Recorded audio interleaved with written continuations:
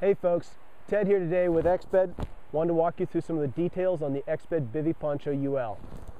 Bivy-Poncho UL, like all of the Exped products, has a lot of really interesting details that really come into play when you're actually out in the field using them. Right now I'm wearing the Bivy-Poncho UL over a backpack, as you can see right here, which is a great way to use it. Keeps everything in the pack dry. Ironically, I'm wearing a pack that is already dry, but oftentimes you're using a pack that doesn't have seam taping or waterproofness, and you need something to keep it from getting wet when you're hiking in the rain. Today's a particularly cold and wet day, so the way I've got the Bivy-Poncho deployed is with a draw cord around the waist, so it's not blowing around. And I've also got a snap attached on the side. There's multiple snaps along the perimeter of this particular poncho, so that you can fasten it in any number of ways most appropriate to fit either a really huge pack or a really short pack.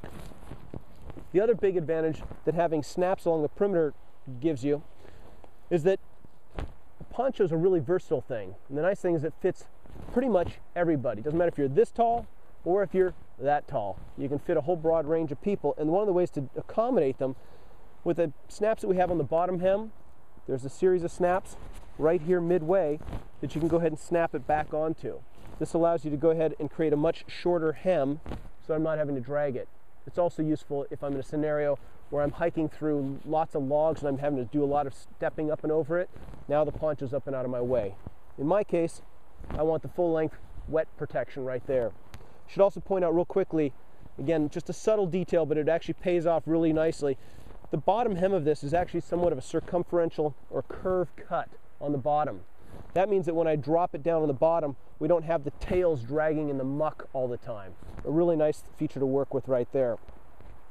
The draw cord that I have at the waist, I'm going to untie that, basically, again, allows me to keep the poncho from blowing around in the wind like this. Now, if I'm just dealing with a spring breeze, it's not what we're dealing with here today, and it's nice and hot, and I just want to get some good ventilation, the beauty of a poncho is that I can just be wearing a wind shell underneath, and I mean not a wind shell, just a fleece, and I can just let this thing float in the breeze, gets great ventilation with minimal condensation buildup on the inside.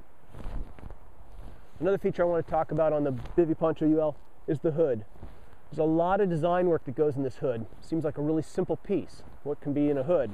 But when you make a hood, you want to make sure it has plenty of room through the neck area so that I can actually stand over here and I can turn all the way over to you here, and I can turn this way, both directions. I got plenty of room to work with between my head and my shoulder area. Even with pack straps on, I don't have to worry about the thing pulling and blocking all my vision.